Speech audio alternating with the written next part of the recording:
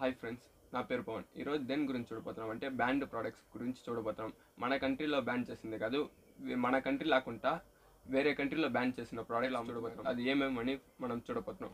First ఏంటంటే Vicks వచ్చి మనం అందరూ జలుబు వస్తే పూస్తాం కదా, జలుబు తలనొప్పికి అదంతా పూస్తాం కదా, అది వచ్చి జపాన్లో బ్యాన్ చేస్తున్నారు. ఎందుకంటే దాంట్లో కొడిన్ అనే ఒక డ్రగ్స్ వచ్చి మిక్స్ చేస్తారంట. జపాన్లో వచ్చి ఆ కొడిన్ అనే డ్రగ్స్ని వచ్చి ఎవరు నమ్మరంట, అది వచ్చి క్యూర్ చేస్తుంది అని.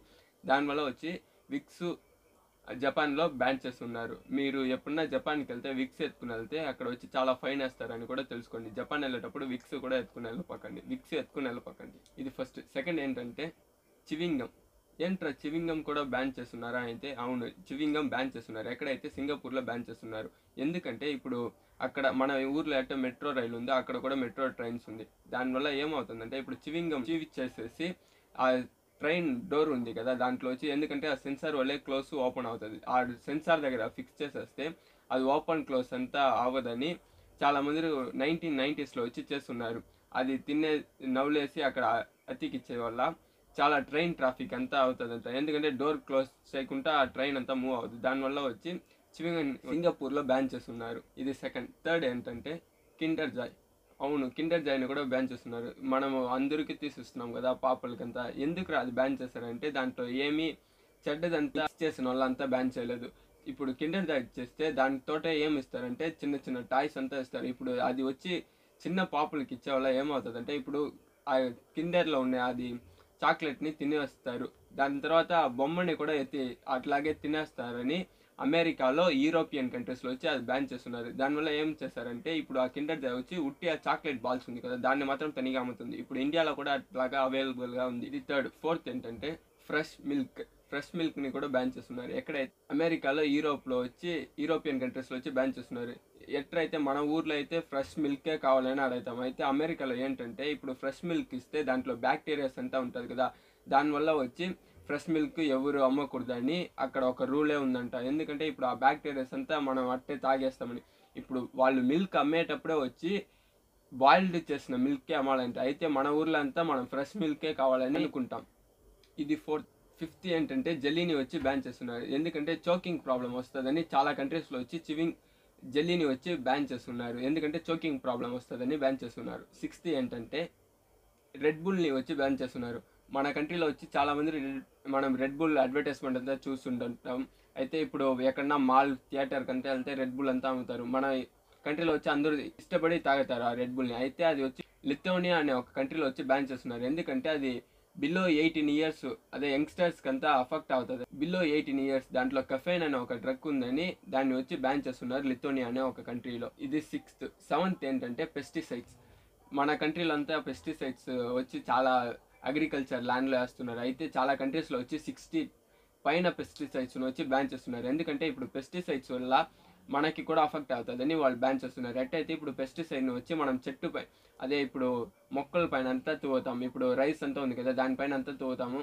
అది వచ్చి భూమి లోపల వెళ్ళి భూమి వచ్చి ఎరువుగా మారి ఎరువు నుంచే చెట్టు వస్తుంది. ఆ చెట్టులో ఉండేది కూడా పెస్టిసైడ్ వల్ల అఫెక్ట్ అయి ఉంటుందని, మనం అది తినేటప్పుడు మనం కూడా అఫెక్ట్ అవుతామని చాలా కంట్రీల్లో వచ్చి 60 టైప్స్ ఆఫ్ పెస్టిసైడ్స్ని వచ్చి బ్యాన్ చేస్తున్నారు.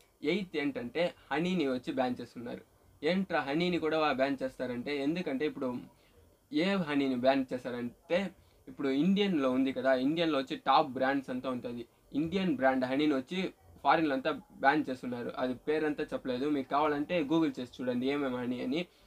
ఇండియన్ హనీ బ్రాండ్ని వచ్చి ఫారిన్లో వచ్చి బ్యాన్ చేస్తున్నారు. ఎందుకంటే ఇప్పుడు హనీ బాటిల్ మనం తీస్తాం, ఒక 15-20 అన్నీ అనుకుంటామే, అది తిప్పి చూస్తే దాంట్లో బెస్ట్ బిఫోర్ అని వేస్తుంటారు. అయితే ఎందుకంటే ఇప్పుడు మనం హనీ తీస్తామంటే ఇప్పుడు హనీ వచ్చి ఎప్పుడు చెడిపోదు, అది వేల సంవత్సరం అవుతుంది అది చెడిపోయేదానికి.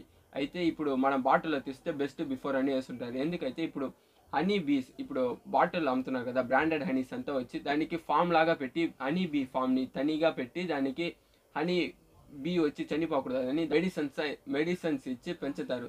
దానివల్ల ఏమవుతుంది అంటే దాన్ని అఫెక్ట్ అయ్యి అది ప్రొడ్యూస్ చేసే హనీ కూడా అఫెక్ట్ అవుతుందని దాన్ని బెస్ట్ బిఫోర్ అని వేస్తారు. అయితే దానివల్ల ఏమైందంటే ఇప్పుడు ఫారిన్లు అంతా బ్యాన్ చేస్తున్నారు.